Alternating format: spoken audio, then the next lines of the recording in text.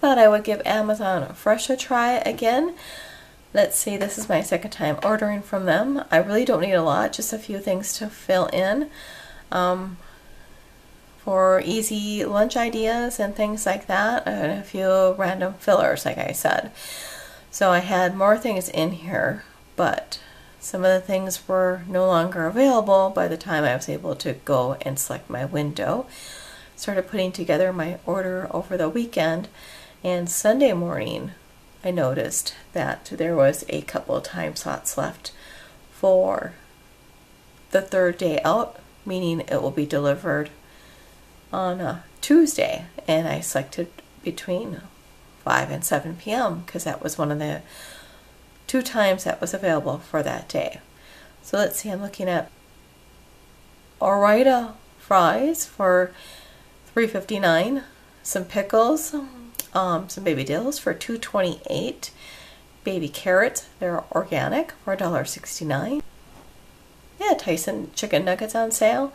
So I decided to get 3 packs of that. So that's $14.61 for the 3 packs. Now, I noticed that one of the grocery stores over here has those regular price for $10.99. So I'm getting 3 for $14.61. So to me, that was a pretty good idea to get that now, because I'm going to be needing those anyways. Coffee, let's see, a 32 count for the K-Cups, $16.99. Let's see, another pack of pickles. These are the hamburger dills. Those are $2.79.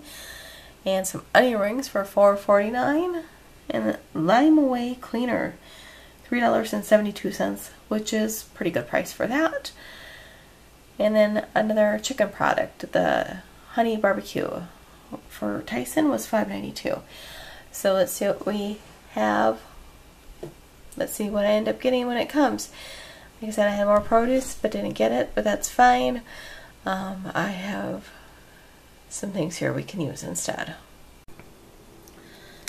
My Amazon Fresh delivery has arrived, and it's within the window that they said it would be. It's $5.51, and all of my chicken is still frozen and they're fried products.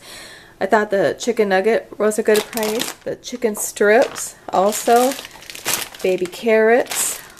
Let's see, just looking for a couple things to fill in, and pickles to go with lunches. Did find the cleaning product there, and some K-Cups, but off to a relatively good start. I have a lot of things here, just looking for some things to fill in with.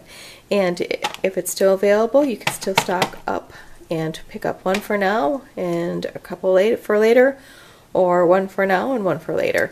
Still able to build up your food storage, even if there might be shortages on other things. Just kind of have to plan a little bit ahead.